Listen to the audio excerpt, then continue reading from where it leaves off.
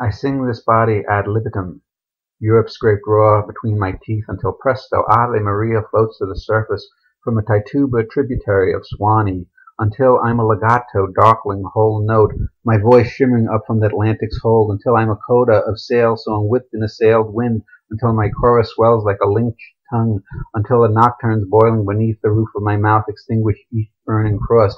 I sing this life in testimony to tempo rubato, time stolen body by body by body by body, from one passage to another. I sing tremolo to the opus of loss. I sing this song staccato and stretto, a fugue of blackface and blued up arias. I sing with one hand smoldering in the steely cannon, the other lento, slow, languorous, lingered in the fields of Babylon's falling.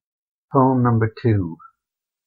The purity of time lies in the arch of her back as we fuck eclipse of light.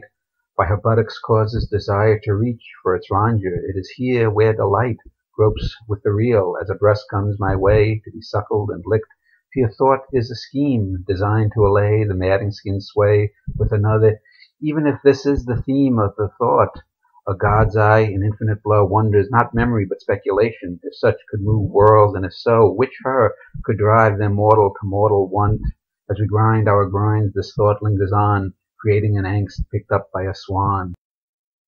G. Mills asks, why am I against awards in art and poetry?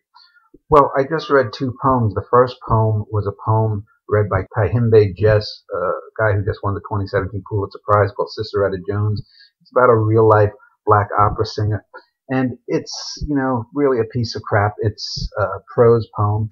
He's trying to sound Whitman-esque. He's using a lot of the words that opera uses, but he goes in with the most predictable images, the most predictable narratives, and there's nothing new there. Blackface, blued up arias, everything's blues and jazz and this and that, and there's nothing in that poem that shows that this guy has any sense of skill and no sense of himself. The second poem was read by me, Holy Sonnet 24, my Holy Sonnets, and it's about sex and violence, which also occurs in the Ciceretta Jones poem, but it's so unique, and it actually has poetic phrasings, and there's no cliches, there's no verbalized cliches, there's no cliches of subject matter, and this was brought to my attention, this came to a head in a series of emails on my e-list, and Peter Cleese had compared these 2 poems in one of his email replies, and it's a good comparison because it shows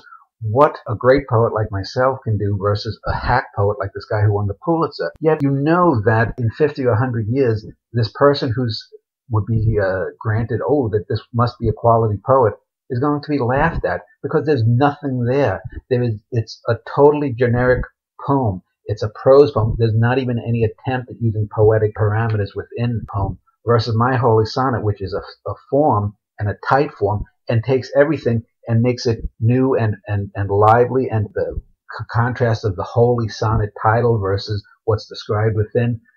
And yet, I'm the person who doesn't have the book published, any books published. I'm the person that is working a real job, not getting grants. And why is that? Is that because Tahimbe Jess is a black poet? To a degree.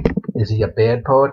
Yes, but it's mostly because he's a part of the MFA power structure, and this structure has for the last 70 years damned the arts of this country by trying to rip off people, in these MFA classes where you have people who can't write themselves trying to teach people who have no talent how to write. So anyway, this is just an interesting corollary of this question, plus an email thread that was going on at the time, plus the fact that this Pulitzer was won by another, hack. So thanks for the question, and hopefully that answered it. That's why I'm not big on any kind of prizes in the arts, whether it's the Oscars, the Emmys, Grammys, any awards.